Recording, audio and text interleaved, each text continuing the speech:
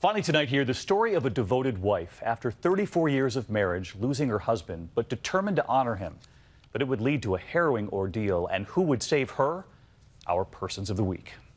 Sajean Geer was headed into the woods on a mission to honor her late husband, who passed away not long ago after 34 years of marriage. I said, I'm not going to walk too far. I'm just going to find a place with flowers and things and scatter the ashes. She decided on a spot that she knew her husband loved, in Olympic National Park in Washington.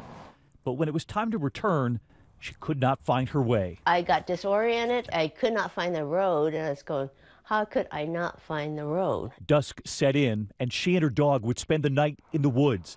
The next day was no better. I knew the only way that I could get out of there was to be rescued. Look at what she built, her own shelter out of branches. Down this ravine, she found water. She ate pine needles and berries. She tried to find a high point in the woods, hoping to be seen.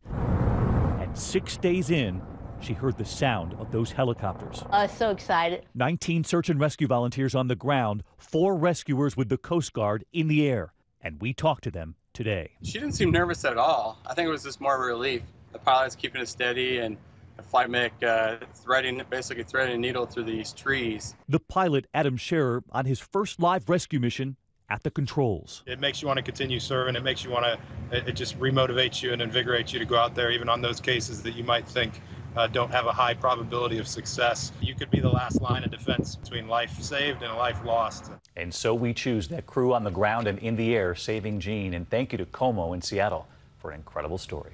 I'll see you Monday.